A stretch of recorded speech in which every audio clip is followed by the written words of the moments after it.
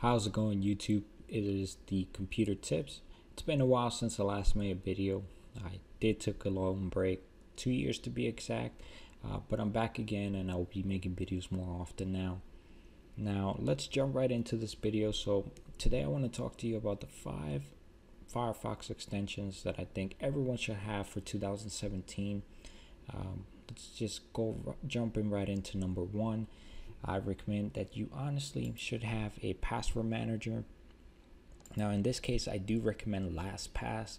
It's one of the best, in my opinion, password managers that you can use, and the best part about it is that it's free.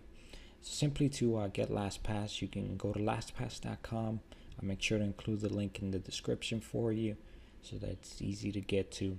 Once you go to lastpass.com, all you have to do is click get LastPass for free. We'll do that, click allow, and then it's going to install it straight onto your Firefox browser. So let's just wait for this to finish up here.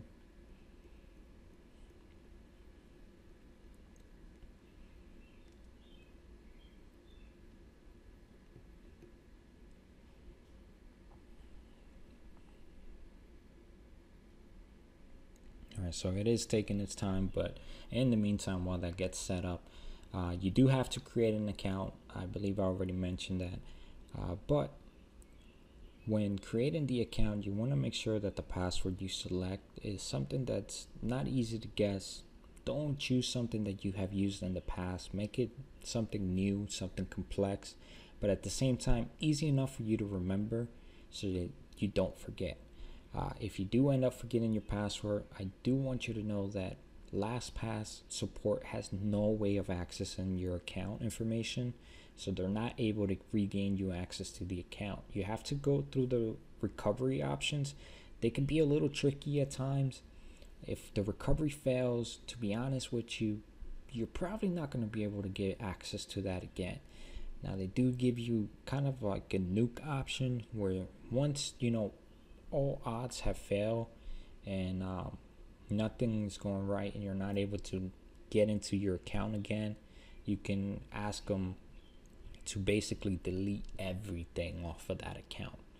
This way, they don't even have the encrypted files of the passwords that you stored on their servers. Now, once it's installed, you simply want to log in. For some reason, I'm already logged in, even though I just installed it.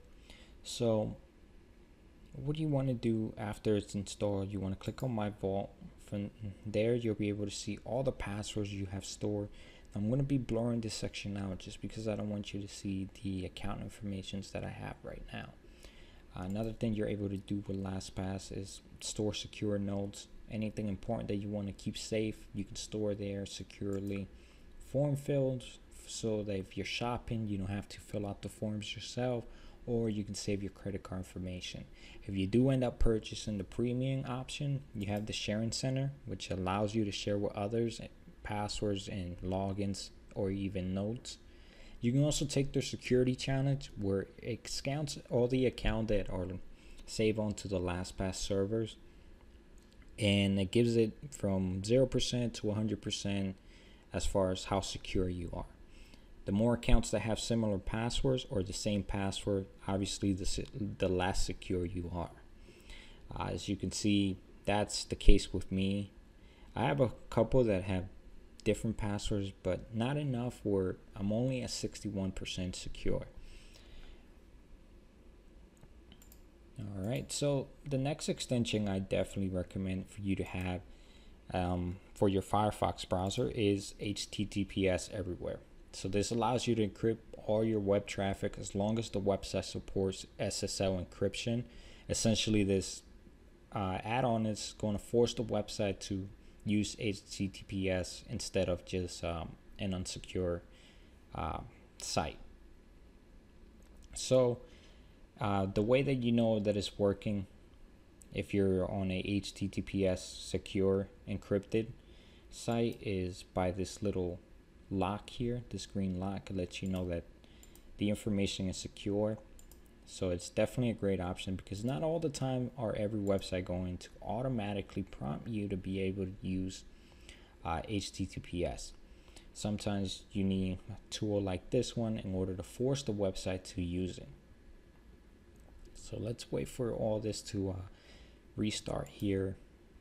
Let's give it a second. All right. Okay, so there we go. It's already installed. You don't really have to do much to it. It's kind of one of those things right out the box. It starts working. And you can see it right up here. And you can disable it here. You can reset it. Or you can block all unencrypted requests if you don't want to go to any website that's not encrypted. Now the next add-on that I recommend everyone should have is called Disconnect. So let me bring that up real quick. And again, all the links are going to be in the description for every single add-on here in the video. This way it's just easier for you to get to it. Now Disconnect makes your web a lot faster, more secure, and more private. And the way it does this is just it blocks a lot of third-party cookies that are tracking you as you're browsing the internet. So at the same time, by doing so, it's going to, according to them, it's going to load up your pages 44% faster, and you're also going to end up using 39% less bandwidth. So just click Add to Firefox, click Install, and there you go. You're ready to use Disconnect Me. You'll see it up here.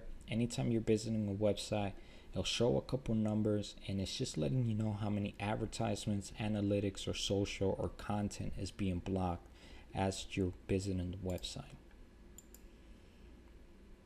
And now the fourth add-on that I recommend for Firefox is uBlock. Now there is another one that you can use. It's called Adblock Plus. Now for me, the reason why I went with uBlock instead of Adblock is because uBlock, it's a lot more easier on your computer. This is perfect for people that have older computer. Although mine isn't that old, but I still feel that I don't want anything in the background slowing me down, especially not an add-on onto my browser.